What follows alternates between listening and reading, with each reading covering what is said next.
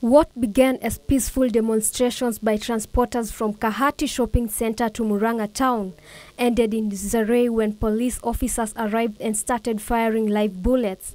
The officers also used tear gas to disperse the protesters who had gone to seek audience with governor over increased levies. Hiyo levy ama hiyo cess iliongezwa more than 100%, na hata serikali kubwa ile cess iliongeza ama ile levy iliongeza hakuna, ilizidi 25%. Kwa nini hii inaenda 100% without our concern? In Migori, there was drama when a woman stormed a police station to defend a cache of bang that had been nabbed by police officers during their morning inspection. The woman who was wailing threatened to strip naked but was unlucky as she was locked up by police for further questioning.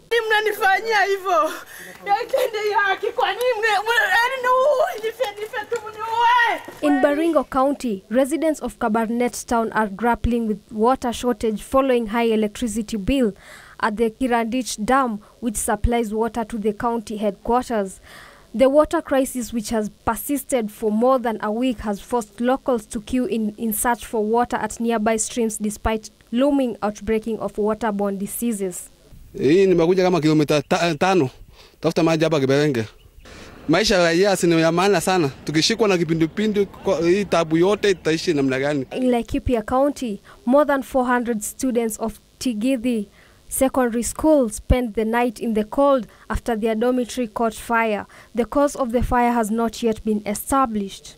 In Isiolo County, fear has engulfed meat following an announcement by the County Department of Livestock and Fisheries that blood samples taken from animals from various parts of the county tested positive for Rift Valley fever.